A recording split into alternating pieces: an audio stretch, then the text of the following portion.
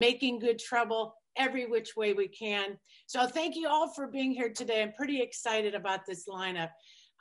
So get ready to get in some trouble today in honor of John Lewis. For his birthday is what? February 21st. So what a great way to celebrate this day today for a legendary civil rights worker that dedicated his life to advancing human rights. And I know that everybody in this room has a piece of them that is making trouble all the time for our democracy. So a shout out to you for keeping in action. And I know that we're all super inspired. So we have a lineup today that will also is all about making good trouble. We're going to learn about people doing some really great stuff.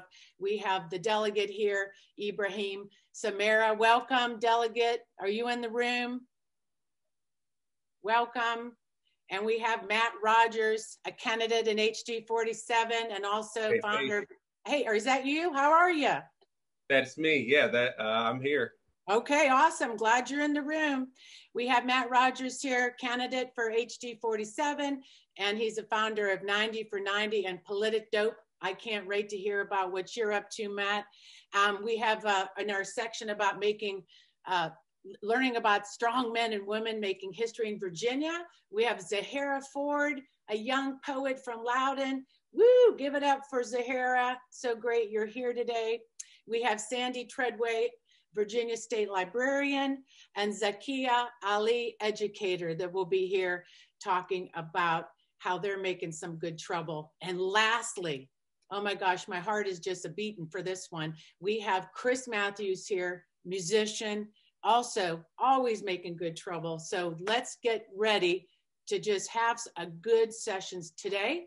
But first, I have to do my shout out to my lunch team. I got my badass woman here, my team making good trouble with me. We got Stair Calhoun. How are you, Stair? Give a wave.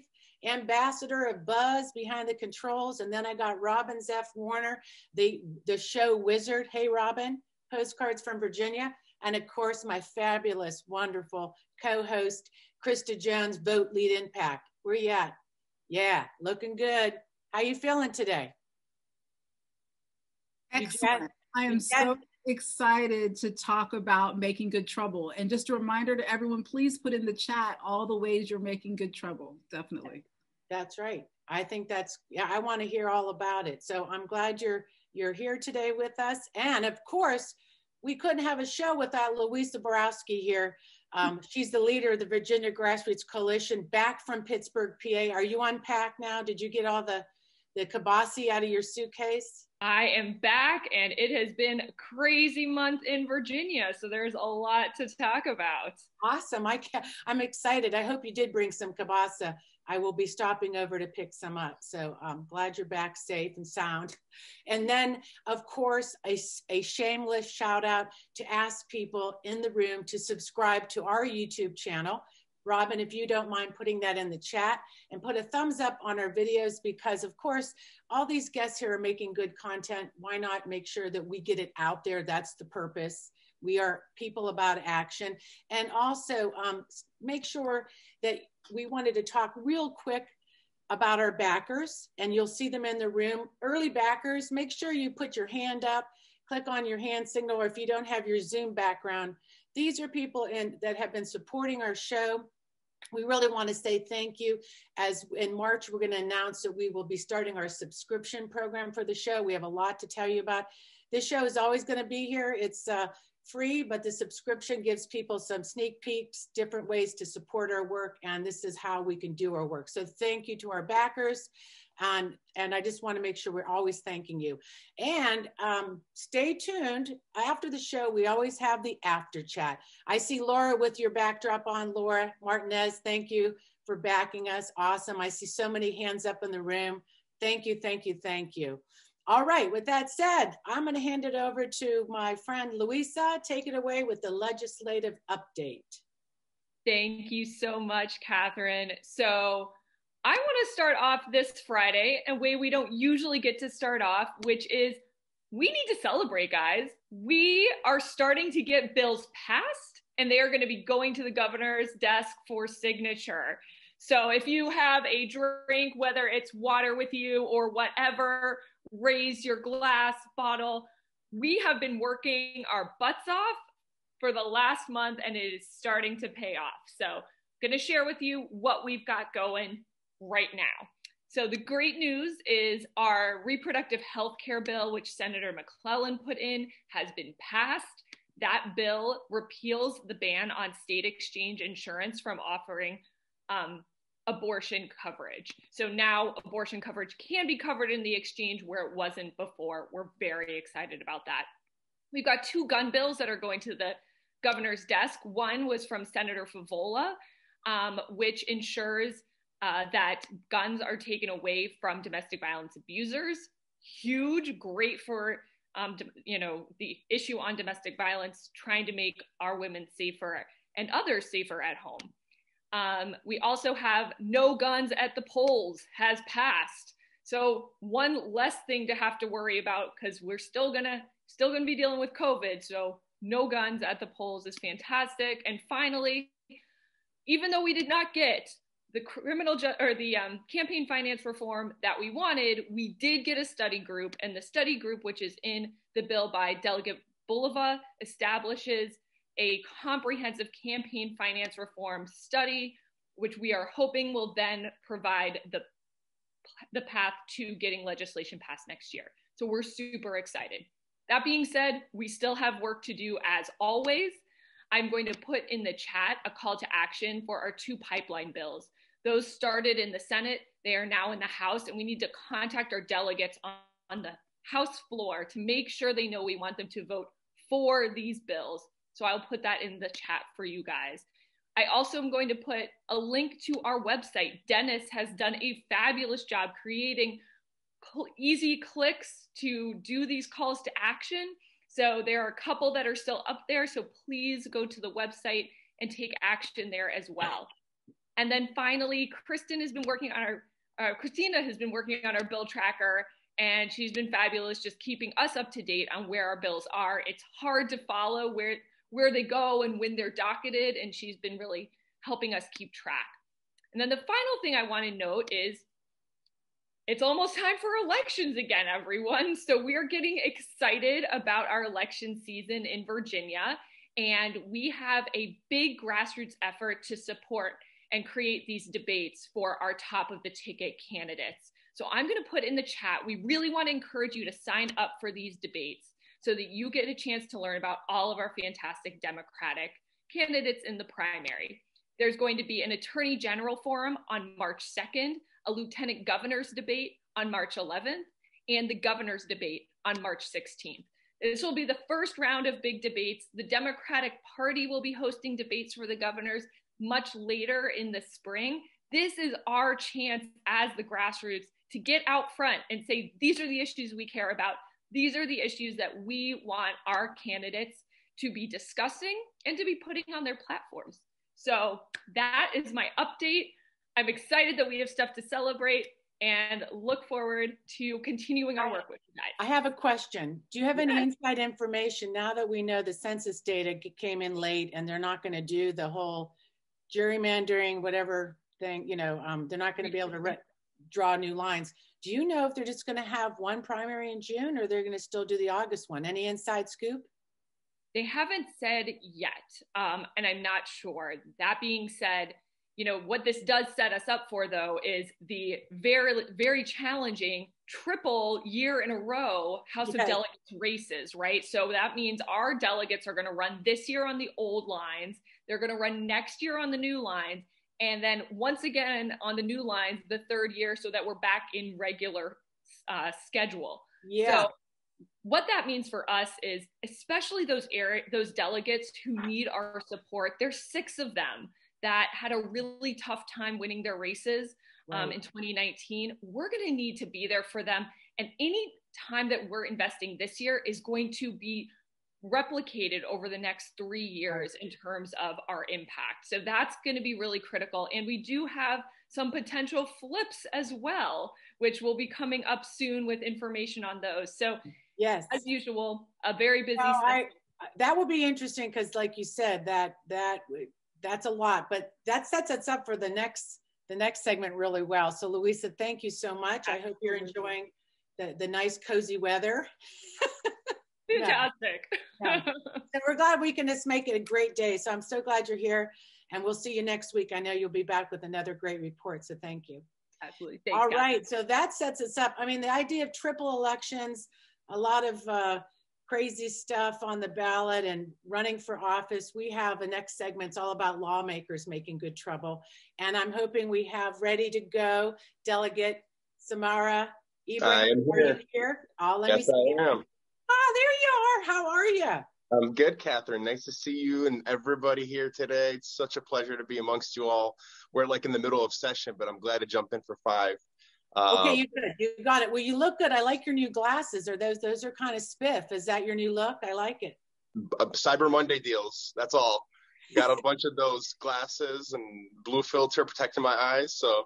Well, I'm going to set you up because, see, when I met you, you were just running for office, okay? And I stood outside the polls and watched people roll in to vote for you.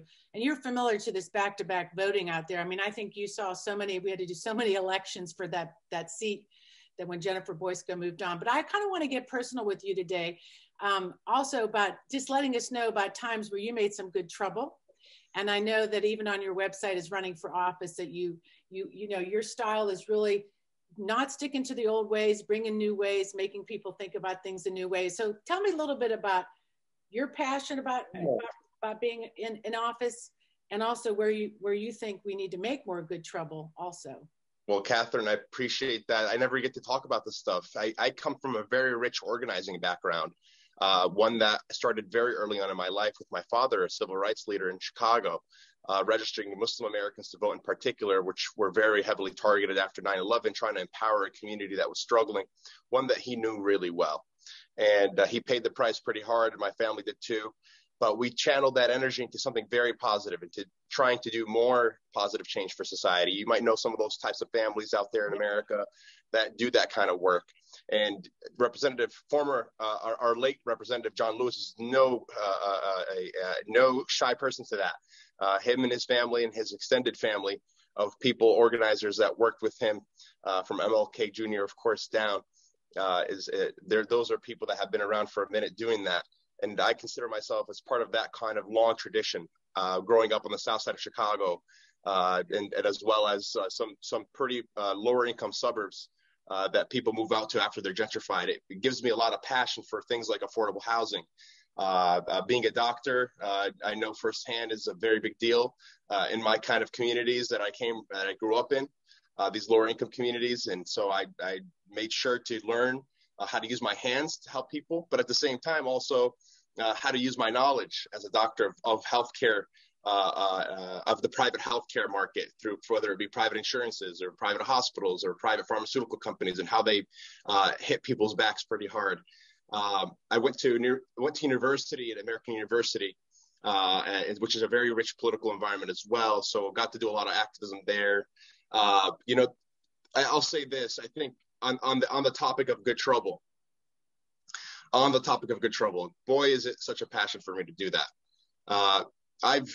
Go ahead, Catherine. I'm going to say, so if I think what you're talking about, you made the papers on a very historic time when it was Virginia's very important historic celebration, and President Trump was going to come, and it caused quite a issue. And what you may not know is that you were making good trouble, and we didn't know that would happen that day. But I was on the outside of that building where Trump was entering with other activists, riding my bike there, and I was like, just equally outside, going, okay, we have to stand up for our democracy, and we really had to do this. And then later, when I learned, I'd love for you to tell your story, because it gave me and all of us in the grassroots. You may have gotten in trouble by some of the people in the Democratic Party, but you were our hero.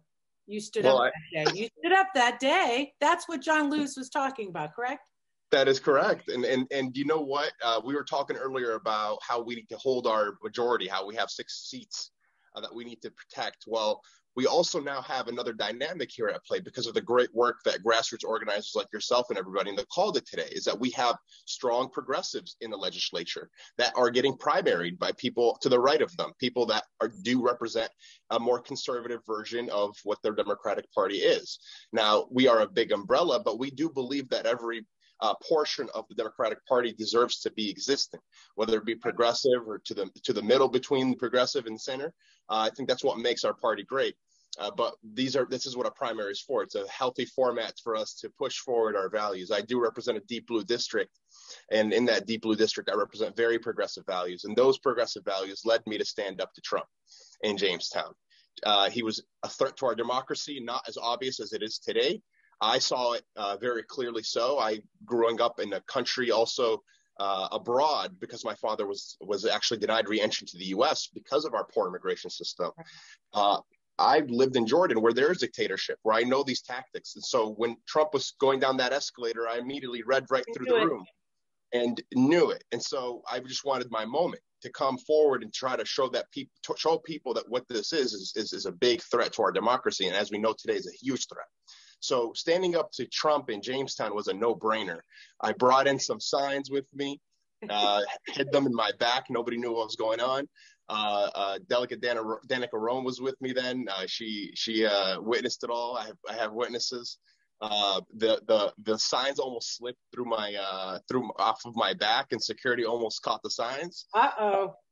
But I made it through, and we did what we did. We made history in the 400th anniversary of our democracy here in Virginia, making it very clear that the next 100 years of Virginia are going to be ones that include everybody, especially those on the margins. Yeah, no, and it was a day that got us all riled up, and we were like, we can't be silent, and we didn't know what would happen on the inside. And there you stood up, and I'm saying that inspired all of us. And I think when John Lewis talks about why that's so important to stay silent, because you got into some, like I said, it doesn't mean you don't get backlash when you stand up. Sometimes you get criticized, right? And but that's part of just really standing up for what's right. And being an immigrant from an immigrant family, and I am too and my grandma always told us to hide things in our bra. I don't know. So it's like, that's where we hid our stuff, so no one could find it, She's like, oh, put it down, or in your sock. So anybody that's from an Italian family, we know what I'm talking about. If I had a bra, I would have used it. You could, but you know what? It is true. I love how you're just inventive, because I also think, being from other countries, when immigrants come to this country, they bring this understanding because they know what a dictator looks like. I know what crime bosses look like. I lived in Youngstown, Ohio, and I saw how they racketeered and ran our place around. I knew Trump right away. I'm like, he's a crime boss. He's a crook. He's a crook. Yeah, no, he's a crook. So anyways, thank you so much. And, I know you're running in your area, and you're in House District 86. Tell me just real quick that district. Herndon, Reston is the majority of it. A little bit of Sterling and a little bit of Chantilly. Right. Very, very proud to represent a very progressive area. And I will continue to fight for those progressive values. And like I said, they are absolutely now under a microscope as to whether or not we need progressive values in Virginia. And I am here to say that we absolutely do. All the progress that happened in the last few years happened because of good trouble, like the one that we're remembering today with our late Representative John Lewis. He gave us a lot of good trouble examples. And I continue to use that to our advantage here in deep progressive areas to make sure that we push our majority, our trifecta majority, to deliver very progressive results. Headlines like the New York Times saying Virginia moving in a progressive direction very fast. That's because of people like you guys, all of you all on the call today. And I appreciate you all so much. I appreciate that. Shout out to everybody in the room. So thank you. And you get back in there and go get to work. And thank you for all you do, sir, for your service. Thanks, you. Catherine. Good seeing Robin there, everybody. Bye, y'all. Yep. Awesome. Okay. Oh my gosh. So exciting to see you, Ibraheem. And our next segment is going to be equally exciting, because there is people all over Virginia boldly pushing the envelope for good trouble. And this, I'm going to call him a young man. You're allowed to do that when you're a little older, So Matt Rogers is here from Arlington. He's a candidate. He's actually running for office in House District 47. He founded 90 for 90 and Politidope. Is these all true facts? Matt, are you here? Oh, there you are. Yes. Yeah. Let me. So everything you said was correct, but I did not found 90 for 90. That was founded in 2015 by folks down in Deborah Gardner's neck of the woods down in Chesterfield. That was Dr. Reed at 90 for 90. So that's just an organization that I'm very friendly with, that people that I believe in their mission. So that's not mine, but I'm happy to be. Well, you know what happens with the grassroots? The same thing with us. We all of us in this room are part of each other's organizations. So it's like we all feel connected. So I feel you. I'm excited to meet you because I have to tell you, a lot of people in this room follow you on Twitter. You have bold things to say every day. You are really what attracted us to getting you in the room today was more about your approach to politics in the Democratic Party. We get frustrated in the grassroots with kind of the status quo party that we're kind of come up against sometimes. And here is this, we hear this voice in Twitter calling out some of this and really kind of moving boldly and talking about, you know, how we need to reform some of this or just think differently. So I would love to just throw it over to you and talk a little bit how you're making some trouble, you know, in that area. Good trouble though. Yeah, so thanks for you know, the kind words to say that, you know, the clarion voice to reach out to folks. I do believe I have a different approach to politics that attracts some don't love it, but essentially it brings me here today. Essentially, I've been working in politics since I was at VCU, and my formative times were high traffic voter registration, and then going out and hitting doors, and again in Deborah Rodman's neck of the woods.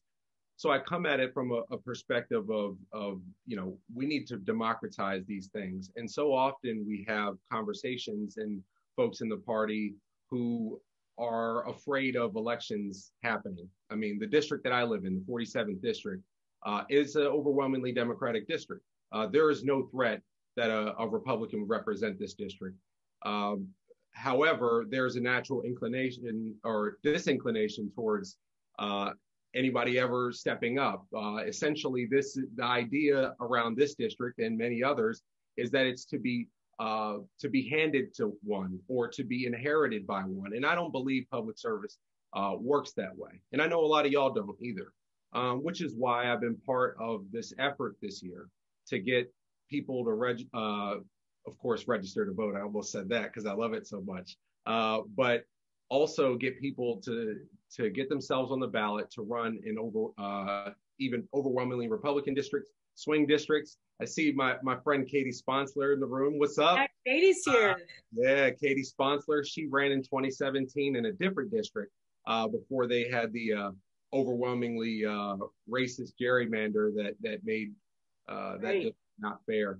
But I'll stop rambling. I'll let you get to some questions. I'm sure you have questions. Well, you know, it's kind of informal questions, but just more about. I just was really, interested in that vision about some of that strategy.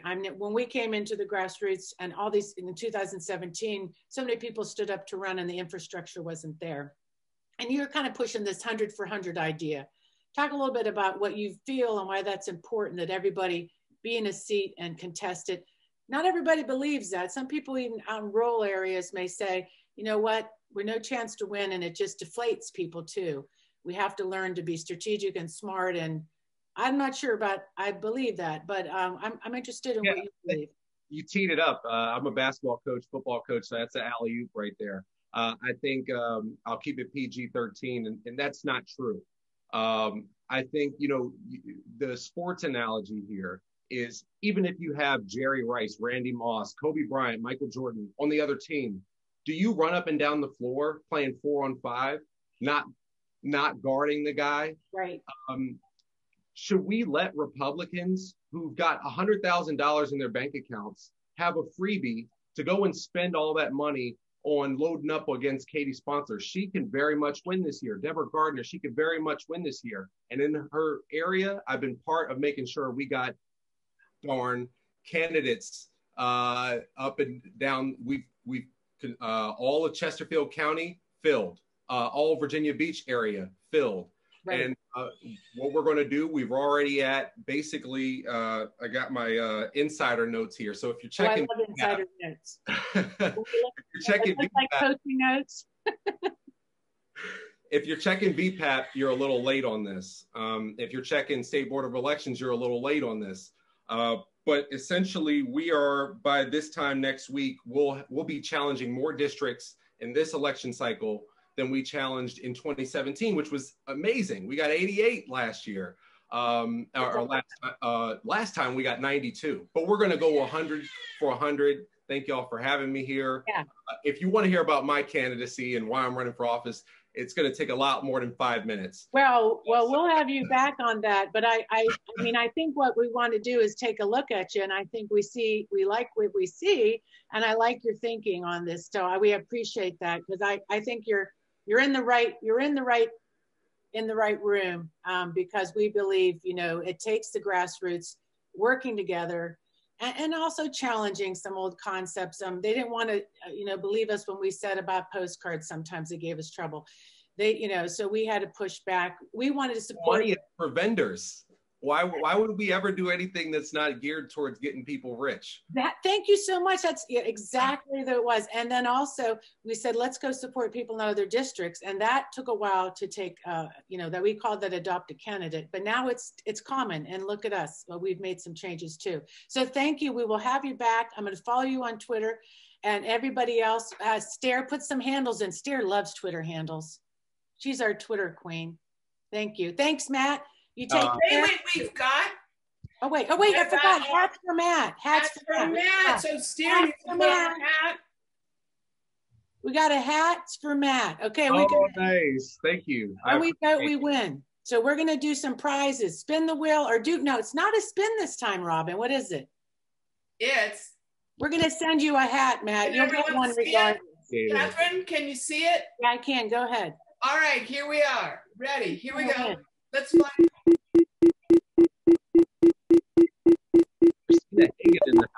Wow. Oh, let's see. Well, okay, tell us what, put your information, Jeanette Ford, the winner, in the chat to Stair, and send us your address and you will get a hat. Matt? Okay, we have one more, right? One more, here we go. Who's gonna win? I love it. Oh my God, Christina Hagan from Family Friendly Economy. Yeah. So Matt, we will send you a hat, Matt, because you're our hat, Matt. This is our whole segment about Matt and hats. Put your address in the chat. To Stair. Okay. She won't tell anybody. Okay. Don't try to sign any petitions for me, guys. Oh yeah, exactly. Okay, you take care. So glad you're here. And I'm going to hand this next session over. Krista, my friend, you have to follow the hat segment, but it's Women Making History in Good Trouble. So go ahead. I'm going to leave you to it, my friend. Absolutely. Well, thank you, Catherine. Thank you, Ibraheem. Thank you, Matt. Thank you, Louisa, for those great updates and inspiring us to make even more good trouble. And I think what I take away from John Lewis and Making Good Trouble is that there are so many ways to do it. And that's one of the ways we wanted to spotlight good trouble on the show today. So in this next segment, we're going to talk to Zahria Ford, who is a young poet who's going to read her poem in just a moment. We're also going to talk to Zakia Ali, who's an educator who is finding new ways to teach Black history. And we're also going to talk to Sandy Treadwell, who is at Sandy Treadway, who's at the Library of Virginia. But first, let's have Zahria Ford come up, and she's going to read a portion of her poem, Colors, her award-winning poem. Hi. First, I wanted to correct you. My name is pronounced Zahria. I'm sorry. But I can start my poem. I'm the blackest in my class, the Jim Crow amongst doves. Does my white paint my black, or does my black paint my white? Maybe I should change to make things right. Straight hair, skinny bones, blue eyes, and new clothes. I do my best to fit in, but sometimes I forget my skin tone. Class, today we're learning about slavery. I feel curious eyes turn to me. Up and down they look every nook and cranny, thinking about where I would be in that history. Questions fall like raindrops in a hurricane. Are those extensions? Can you let me say the N-word? Your braids make you look like an alien, like the one from The Predator. Your hair looks so soft. Can I touch it? Wow. Feels like a cloud. If I had hair like yours, I'd be proud. Shot dead every day, a zombie trying to crawl out its grave. Every bullet takes a bit of black with it. Lacking knowledge in my culture, it's a deficit. Dark is bad. Lighten up. You're too young to be thinking about this stuff. Thank you. Thank you so much, Zahria. Thank you for correcting me as well. Let's bring up Sandy as well as Zahria.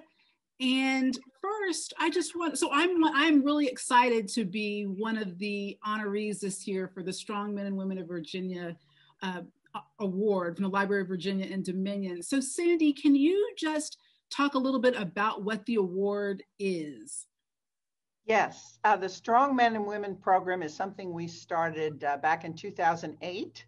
And since 2013, we've partnered with Dominion. And its purpose is to highlight the stories of living persons of African American background in Virginia today, their accomplishments that are often overlooked and not appreciated, and also to recognize that everyone today stands on the shoulders of those who went before. So we always include every year 2 or 3 individuals from history who are no longer with us, but whose accomplishments have really not been fully recognized. So that program honors all of those people. And since 2008, you can imagine we've got quite a number of honorees. Normally we honor them at an event here in downtown Richmond that draws sometimes 600 people, which is wonderful. But the library doesn't want this to just be about one evening. So we produce a poster that goes out to all Virginia schools that highlight the honorees from a given year, tells their stories, and we encourage teachers to use them in Black History Month activities. We also do a traveling exhibition that features each year's honorees, and it's here at the library right now, and next week it will start traveling to public libraries across Virginia, and often they keep them going for 2 or 3 years, which is wonderful. When this segment is done, I'll put in the chat the link where you all can nominate people for next year, because it's an open nomination process, and we certainly encourage everyone to tell and preserve the stories that you know in your communities and help us open this up and be as inclusive as possible. We can't have inclusive history of Virginia unless we surface these stories, record them, and incorporate them in our teaching and in our writing. And so that's what this program really is intended to do. And we're so proud, Krista, that you were one of the honorees this year, because wow, you certainly deserved it. And your remarks at the program the other night were wonderful. So thank you for that. Well, thank you so much, Sandy. I'm so appreciative. And that I really love this program. I'm from Florida, grew up in the 80s, and I just really wish, one of the things when I go back to talk to students in my high school is, I wish that I would have had more real world examples. Like, I love learning about all of the famous African Americans or women in history, but what about the people who are making history while, I'm here. So thank you so much to have the library participate in that. So Zahria, talk to us about the work that you do. There's so many ways to teach Black history, and I was with you. Zahria is my sorority sister, very proud members of Zeta Phi Beta Sorority Incorporated. And we were on a panel together when I first got to meet you last fall. And I just love the way you infused history, like with every answer. So talk to us about the work that you do and how you teach people about Black history. So first I want to say I greet everybody with peace, and thank you to Network Nova and to you, Krista, for inviting me to be here. I'm so excited to have this conversation and to utilize this platform to talk about ways in which we all can engage ourselves more in, Black history in the United States of America. I'm sorry. So I founded an organization called Rebuilding Timbuktu. And Rebuilding Timbuktu is an organization that is intergenerational, it's virtual, we utilize Zoom. We also make sure that we do read alouds so that we can encourage people to rebuild Black consciousness and to rebuild Black libraries. And what do I mean when I say that? Just like what Ms. Treadway said, we all the time overlook the scholarship of Black authors and Black thinkers, and all of this scholarship is sitting right inside of the library rafters, is sitting right inside of the archives, and we don't access this information because in somewhere in our minds we have devalued all of this work that has been contributed to our understanding of the world, American democracy, and everything else, because it didn't come from the right package. So Rebuilding Timbuktu is all about encouraging people, all people, educators, families, and everybody to read this scholarship, read this research, and have conversations about it. It's not about knowing all of the information in the world, but it is about starting somewhere. And I'm extremely happy to be here in a moment to honor Congressman John Lewis. I love Congressman John Lewis. He's an Alabamian. He understands firsthand, and he stood up to democracy in America that was operating just like a dictatorship, except he was living it here in a place where freedom is supposed to be extended to all people, but it wasn't happening. And as a 23-year-old at the March on Washington, he stood up to democracy and he asked pivotal questions. He asked critical questions. How long are we supposed to be patient and wait for the government to be responsive to our needs? He also asked questions like, where's the political party that's going to make it so that we don't have to march? Where's that political party? Where's the policy that's going to be written that's going to incorporate all people in the United States of America? So my message is to read. Plain and simple, read the information. If we read the scholarship that was left behind by Congressman John Lewis as a 23-year-old, there is no reason inside of any of our classrooms where we're saying, well, I just don't know what you all are going through. Oh, I just didn't know that this was happening. We have so much scholarship that's happening. In Timbuktu, in the 14th century, the biggest export that was coming out of Mali, Timbuktu, was scholarship. It was books, not gold, not salt, not sugar, but books. So that says that reading is fundamental, and we have so much information that's at our disposal that we can read. And real quick, I just want to highlight two other spaces that you can always go to learn information. The Schomburg Center for Research in Black Culture in Harlem, New York. You can engage it on its website, theschomburg.com. You can also go to the Association of African American Museums that's led by Vedette Coleman Robinson, who is a Virginia State graduate, just like me, woo, and a Howard University student. And she's the executive director, so you can access the Association of African American Museums at blackmuseums.org. There is no reason for us not to know who the African American person is in American history and what our contributions are. And to wrap out Black History Month, Dr. Carter G. Woodson said that we oftentimes overlook or we don't talk about Negro history, but the purpose of Black History Month is to talk about the Negro in history. What has the African American person contributed? So use Black History Month to review what has happened, what Black people have contributed to the world, rather than using this as the starting point to start learning about Black history. So I'm excited to be here and just starting new ways of teaching history. Start with what was written so you don't have to feel like you're reinventing the wheel. Absolutely. Thank you so much, Zahria. And we have some questions for you in the chat, ask you to list some resources. So I know she will follow up with that. And Zahria, your poem was absolutely fabulous. Absolutely fabulous. And everyone in the chat is saying so as well. So Zahria really left us with an important point about how John Lewis at such a young age was courageous and bold and was being activist and stood up for what he stood up what he meant in his life, and you are doing the same thing. So talk to us about why it is so important for young people to continue in John Lewis's legacy of leaving good trouble, making good trouble. Well, I really do have. Oh, I'm sorry, that's for Zahria. Sorry, it's for Zahria. Sorry. I'm sorry. It's okay. I believe that it's important for the youth to continue John Lewis's legacy, because the youth is the next generation. We're gonna represent what the world will be in the next couple of years.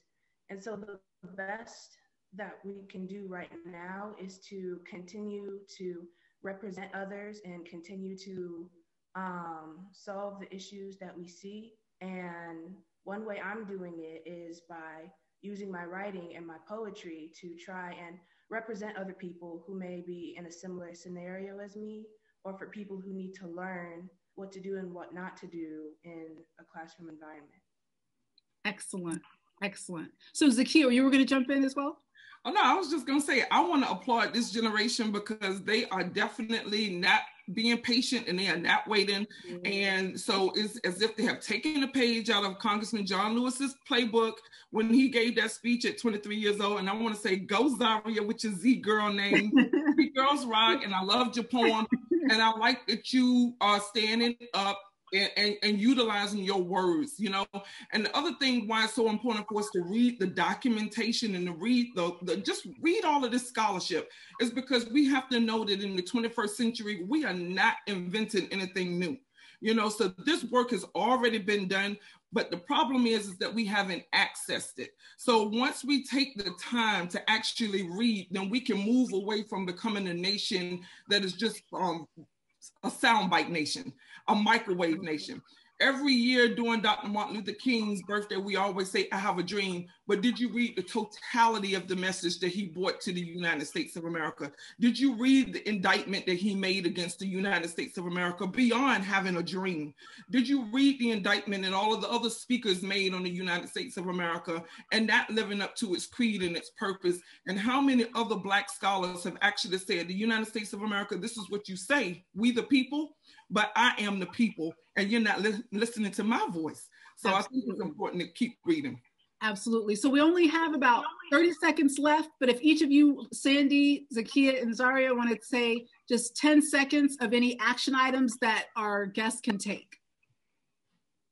Well, certainly, I hope you will nominate people for the Strong Men and Women program going forward. I'll also put in the chat, we do take a lot of the documents that Zahria just mentioned, and we make them available online in their digitized or transcription form. But we need people, you know, the old handwriting is sometimes hard to read. So we have a transcription project where you can actually help read these old documents that relate to Black history and transcribe them so that modern audiences can use them. So I'll put that link in the chat as well. Excellent, thank you. Zahria and Zahria, any other final comments? I'm gonna put the link to my poem in the chat for everybody to read, and later on I can have the video of me reciting it, and I'll also put my email, and that's it. Awesome. Excellent. And Zahria, I see you put your information in the chat. Thank you so much. I'm sorry we didn't have more time. Turn it back over to Catherine and Chris. Well, everybody's just get ready. I'm going to turn it over to Chris Matthews, musician, and she is making good trouble with her music. She played for us at the Women's Summit. She's awesome. I'm so excited that Chris Matthews is here. And I think I want to say something about Tracy Chapman, Chris. She started writing when she was 8 years old, when she wrote that song, Revolution. I know you know it. And so I know that she's an inspiration, and you're an inspiration to us. So I'm going to turn it over to this live portion of the show. Thank you so much, Chris, for being here. My pleasure. Such a pleasure to be with all of you. I'm going to start with a song that is kind of a look back, thankfully. I wrote this just before the Women's March in 2017. And that time kind of ushered in what I was pretty sure was going to be one of the scariest chapters in my life.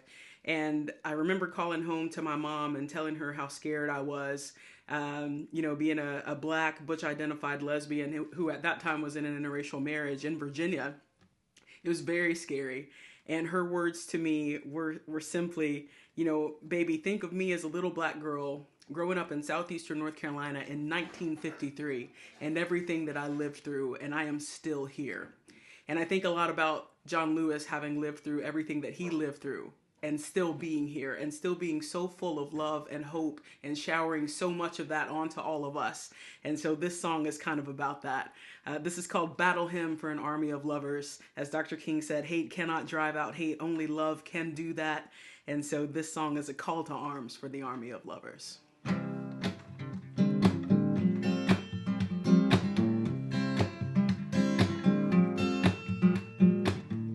Change is coming once again, except this time it feels like the world's about to end. White-robed devils in plain sight, angry protests in the streets night after night, and it weighs heavy on my mind. Why are we so quick to run backwards after all this time? But I won't let it change my heart. I was born full of love and hope, and when I die, that's how I'll depart.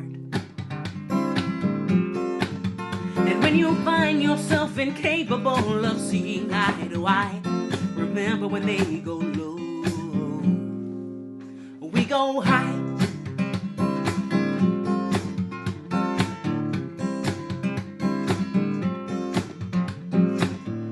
Change is coming, that's for sure. We gave a madman all the keys and let him walk right in the door. And I don't think he'll see the light until the whole world is on fire. But that's alright, that's alright. We will still be here when he's gone. And if he doesn't kill us all, well, it sure will make us strong.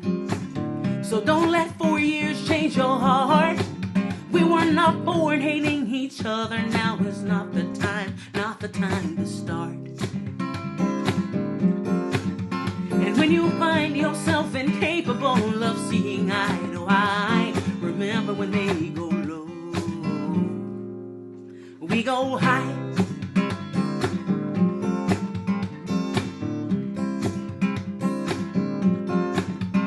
There's a song penned for soldiers. It says, let us live to make men free. We're all sisters, we're all brothers, standing on each other's shoulders. There's no wall we cannot scale. We are an army of lovers, and we shall not fail.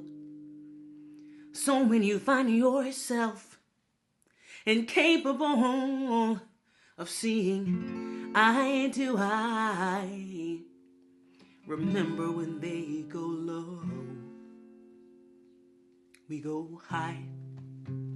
We go high, we go high, we go high, we go high, high, high, high.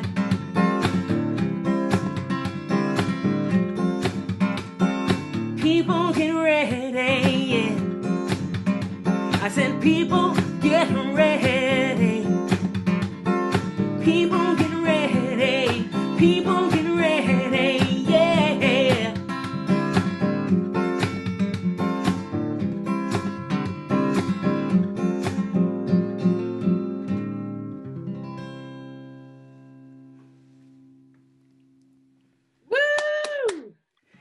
And the next song that I want to sing for you was actually written for and inspired by the late, great John Lewis. This song actually comes out on his birthday this Sunday, the 21st. And this is called Call Them In.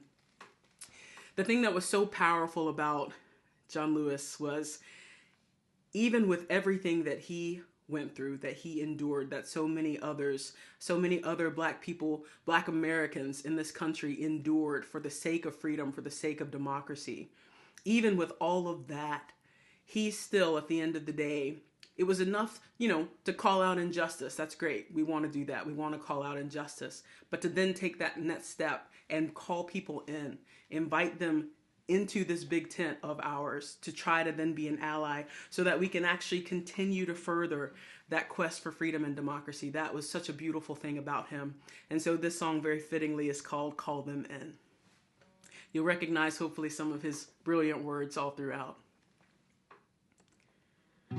The battle lines are drawn, and once again, somebody saying, wait, be patient. If they knew how long it would be before all people could truly hear freedom ring. I wonder which end of that moral arc would they choose. I wonder if more would have walked in his shoes. This is what revolution looks like. You gotta get in and stay in this fight. You've got to find a way to get in the way. Speak up, speak out every day. Freedom riders or letter writers, do what you can, just shine your light brighter.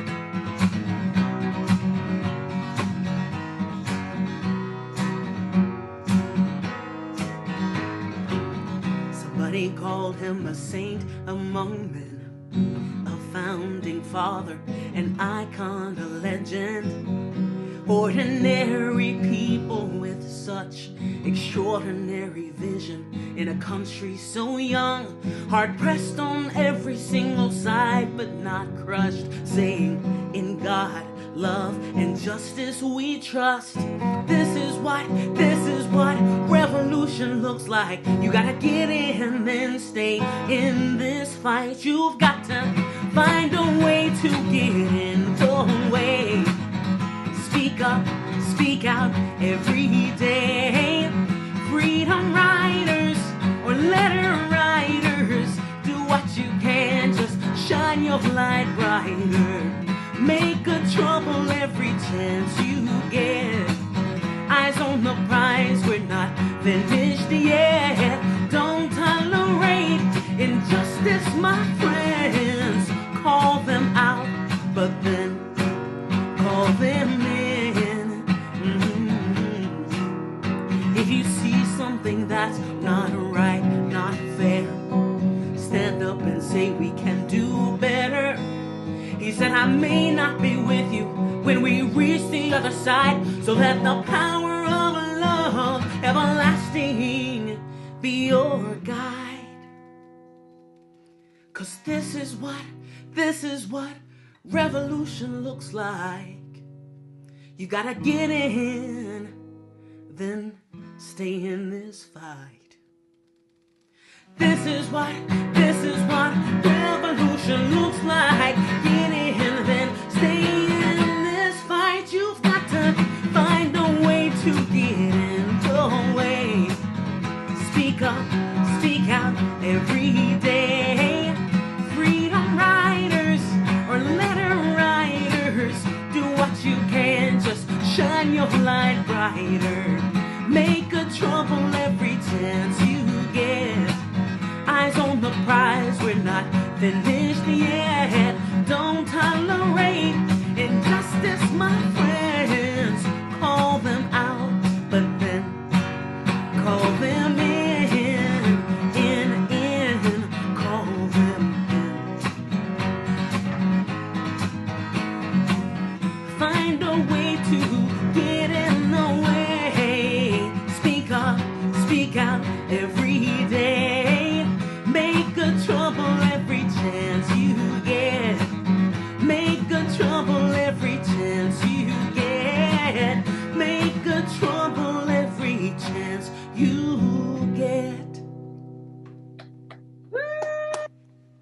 Oh my gosh, Chris, you bring it, my friend.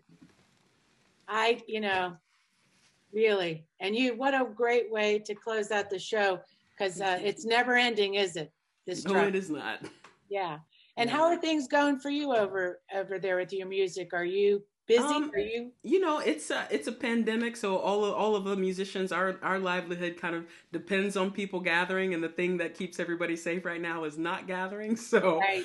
All of us have kind of been out of work since last March, but this time that we're living in, for me, especially as a social justice songwriter, this has been one of the most productive times of my life, actually, as far as creating, just because I've kind of been forced to sit still. So, yes. Like I said, the song about Representative Lewis is coming out on Sunday. It's one song on an entire album of social justice music called Changemakers, which comes out on the 26th. So, we're hanging in there. We're trying to still create. We're still trying to get in good trouble in every way that we can, despite everything. So, well, please feel free, and we could put your information in the chat. I encourage everybody in this room to reach out to Chris if you want to hire her for a show. We always support her. Yes, we understand right now with the artists that we try to always, definitely pay artists if we can. And you've been a great friend to us, and we just love you. You just inspire us. So thank you so much. I just believe in all of the work that you all are doing. So thank you for doing all of that and keeping the pedal to the metal even in the pandemic. That's so incredible. Well, that's a little Tracy Chapman fast car. That's good. I like it. Got a fast car? I got it. Hilarious. We're going to get in it and ride away. We're going to do it. Okay. Well, thank you again for being here. We're going to close out the show. We have a couple more minutes, and again, we we'll be calling you to come back for another session of music with us. So thanks. Happy to. Thanks so much, everybody. Stay safe out there. All right, everybody. It's that time again where we're doing our show wrap up. Excuse me. I'm just really had such a good feeling today. First, I want to say special thank you to everybody, all the guests, our special young poet. How awesome. Keep up the good work of writing. And an educator, Zahria. It's my first time to meet Zahria. So you inspired me. Oh my gosh, your words. And the librarian, Sandy. I love it that people can go there. Who knew you can still help with that kind of work and writing and reading and all that. That's kind of old-fashioned work. I love that. So thank you for speaking on that. And then Krista Jones, first of all, let's just call it again. You won that award, you won that honor, and it just inspires me. So congratulations on that, being this year's one of the award winners for that history award. And then of course, Matt Rogers, anybody want to look him up and support him? He's running for office. And then of course, I thank you to Delegate Zahria for being here. All right, so we're going to run our credits. One thing I want to say again, thank you to our backers. Next week, we're going to have quite a show next week. We're going to be making a lot of trouble next week.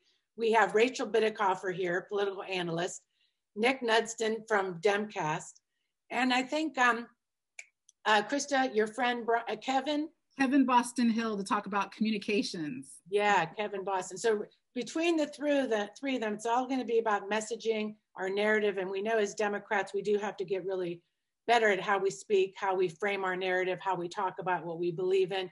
So next Friday at noon, Rachel Bidikofer and then Nick Nudston from Demcast, who's a big, on Twitter. If you don't know Demcast, look them up because they are getting grassroots messaging out all across that universe. So let's get ready to, anything else, Robin, I'm missing? Stare, before I close it out? Stay in the after chat? All right, let's roll credits.